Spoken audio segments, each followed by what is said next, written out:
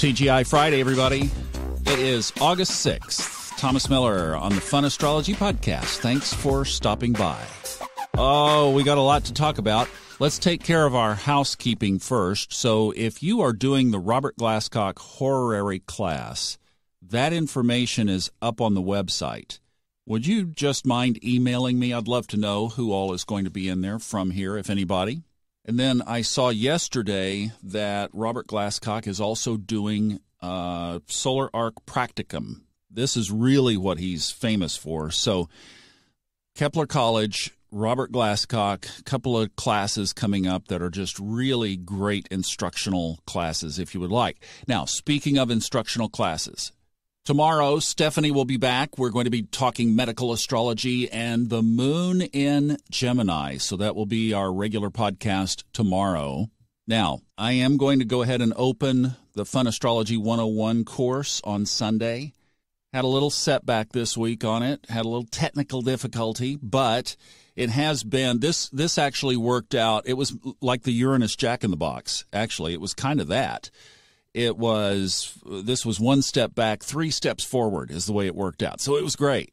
So here's what's going to happen on Sunday. I'll release the podcast at the regular time of 4 a.m. Eastern Time. The course itself will start selling at, I think it's 9:52. I'm going to do it right on the new moon. All right? So we'll explain all that in the podcast. Just catch Sunday's episode. As normal, you have time, no rush. It will be there when you wake up and have your coffee. We'll get everybody taken care of in all time zones, okay? I think that's it. We've got a lot going on around here. All right, now let's talk about the sky today. Oh, my goodness. If you looked at today's chart, I'll put it on the webpage. It looks like a mandala inside, I guess. It's just like, wow, every planet is basically connected to somebody else. But there is one today that stands out, and that is that the sun in Leo at 14 degrees squares Uranus in Taurus, also at 14 degrees. So we're going to unpack that thoroughly, but before we do that, let me just throw the keywords down here for the day. Pretty much the same ones that we've been seeing through the week. We do have a couple of others pop in today. So the crisis, change, energy, and that is a keyword toward the end of the day. Determination, accident now has come in, surgery, crisis, surprise. So kind of the same. I would say that the tweak is that we're seeing the accident and the injury and the surgery elevate, especially toward the middle part of the day. Now, let's take a look at this very significant, I think this is so depictive of what is going on, is the sun squaring Uranus. A friend yesterday mentioned that her husband, who is normally very positive, very upbeat, and really not, isn't clued into these things that we talk about every day, put it that way, said at dinner last night that he had an oppressive sense of doom. Well, I know a lot of people have been feeling this heaviness, and like I try to say on here, it's okay to feel that as long as you work with it and don't resist it. That's the big key. We've talked about that in the past. But today, with the sun squaring Uranus, we get both sides of this equation in one capsulated aspect.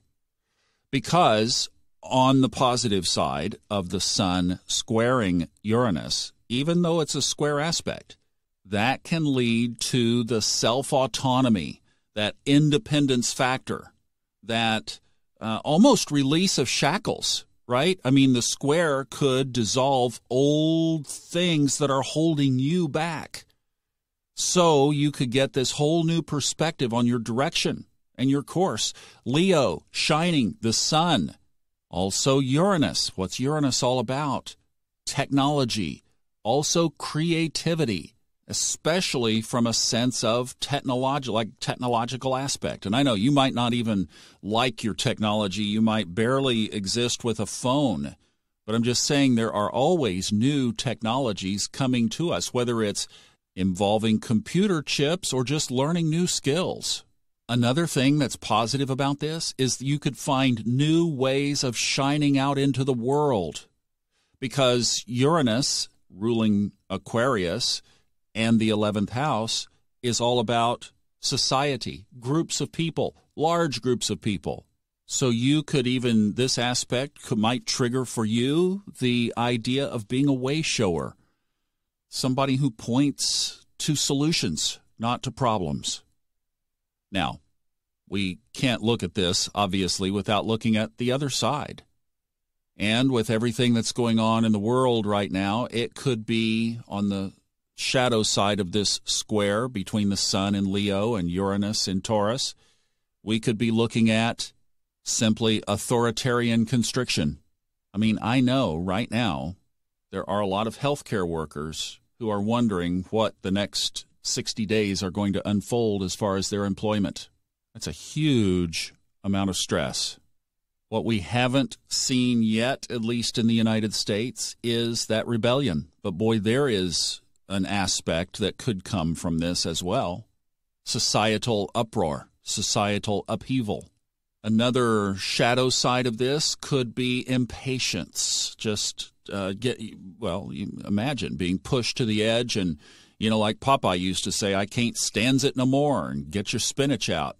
There could also be, I think, within this, a push toward self-expression that ends up not being able to be pushed forward, not being able to move forward. So we see both sides here of this at a time in our world where the tension is seemingly sitting right on that dividing line, isn't it? And that's why I think it's so important what we are doing on Sunday night in our Facebook group with the Healing Convergence, where we're combining our energies to send them as one, as a ray of light up into the ethers, because I think that is the ultimate answer to this dilemma. So if you're not part of our Facebook group, we would invite you to join us. It's Facebook. Just look up the Subconscious Mind Mastery Podcast listeners and join in. Answer the questions, please, and we will see you Sunday evening for our second Healing Convergence meditation. Back with Stephanie tomorrow and our special course announcement on Sunday. So we do have a lot happening around here. I'll see you then.